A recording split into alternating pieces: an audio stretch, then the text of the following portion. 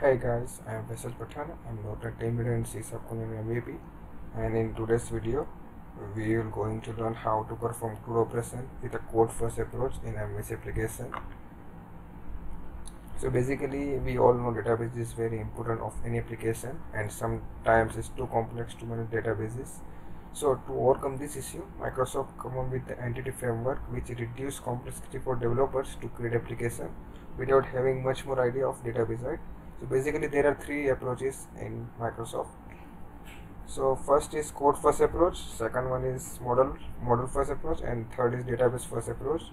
So here we will start with code first approach with ASP.NET MVC framework. So without any delay, let's start. Just go to file, new, project, Visual C#, ASP.NET application, and whatever is your path, and here is your application name. So here is a C# code first, okay, and just click on OK button. MVC, okay.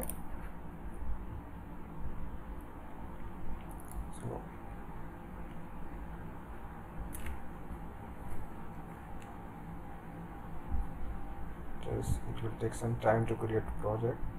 Okay, that's it, it's done. So basically in code first approach, we need to create first model class, and based on that model our database and table will be created. So first, just let me pin this. In model class, let's add one class, namely whatever you want to set table name for your as per requirement. For example, here I will use article.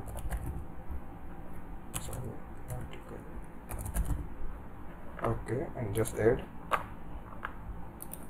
here some properties, for example integer, id, prop, string, name. Okay, and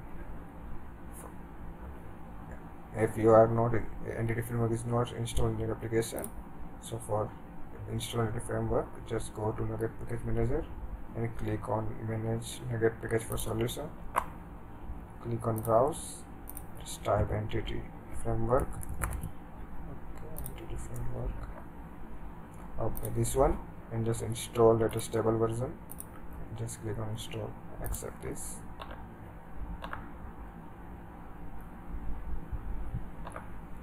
Okay, as Unix is finished and it's installed successfully, just close this window, and here just let me and pin extra. Okay. So basically for code first approach, this annotation is very required key. Its work as auto incremented. Just includes namespace using system.componentModel.data annotation. Click on this. Okay, it can save this file. Now just add a connection string for our database. So here I am using this connection string. Okay, let me paste here. Okay, just name C# connection. Okay, what and it is your database name. C# articles. It will be my database name. Just copy this thing. Okay.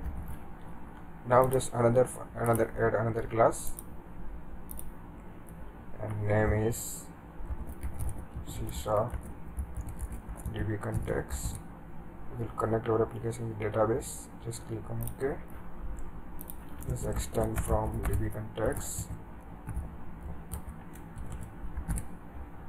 add namespace using system.derived entity, and that's it. Okay, just remove extra namespace by control K, so it will format our code. Now just create one constructor. Okay, and just extend from base. Now just copy our connection string key name C# connection and pass in a base as a parameter. Okay, that's it.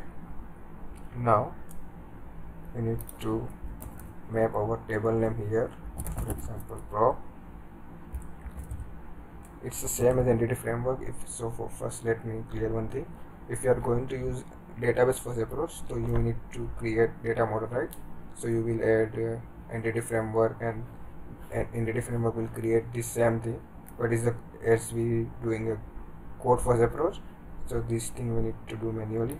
Just write down db set our table name, articles, and same thing here.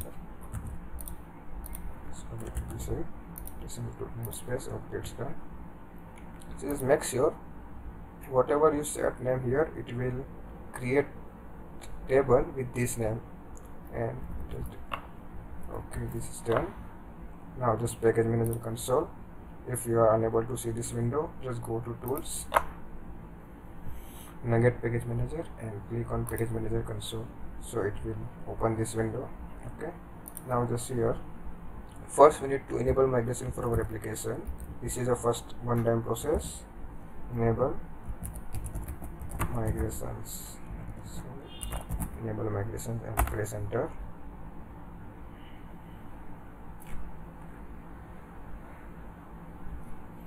So it will check that our database connections are correct or not. If it's correct, it will add a migration folder in our solution. As you can see, it's already added. Okay, it's added. The second one, we created this model, right, article. So we need to create a table in our Explorer. As we can see, just refresh the database folder. So right now no database, right? Just click on, just write down add migration and your migration name. Just make sure your migration name should similar that whatever you've done in the migration, so it easily identify later. Create article table and press enter.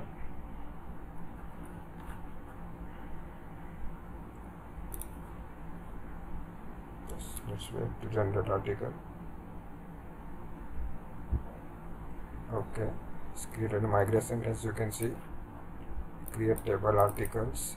By default, entity will add this postfix. Just create ID and name. Okay, up and down method, always migration will generate these two methods, up and down.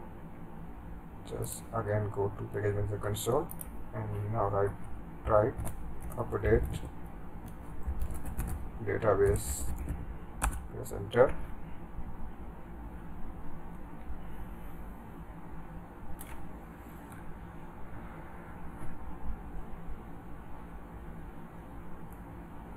Let's first to create and execute this migration to our database. Okay, it is done. Apply explicit migration done and running seal method done. Okay, now just go to SQL server and refresh databases. Look, it's our database created and table is also there, I think. Yes, here.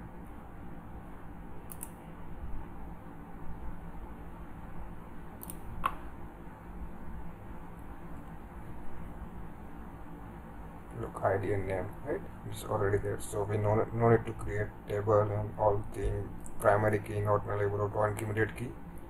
So it in code for example, it all will be done automatically. So now you will create a CRUD operation for these two things. You can add as many properties as possible. Just go to controller. So for time saving, we will use scaffolding for CRUD operation. For this, add controller. Click on controller. Click on MVC file controller with view using any framework. Look, this all thing is optional. You can use either MVC controller empty or MVC controller with read-write action, it's empty body, or you can use MVC controller with views using entity framework. I'm just using scaffolding for this time saving. You can write your own code. Just select your model class, article models, select your context file, generate views, okay, and just click on add.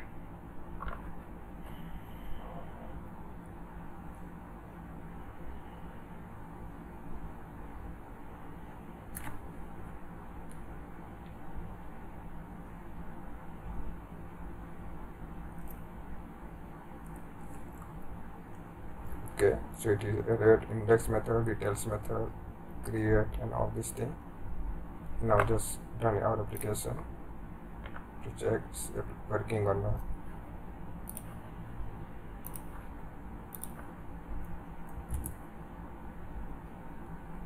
Let's switch to browser to load this application.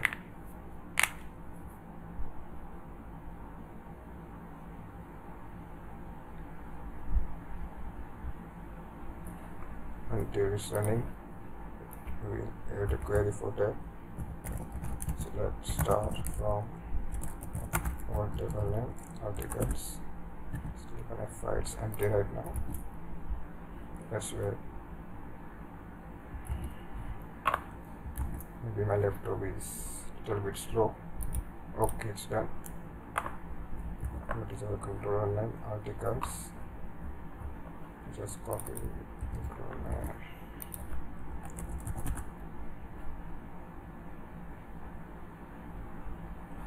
Okay, look, let's create new article name. First article.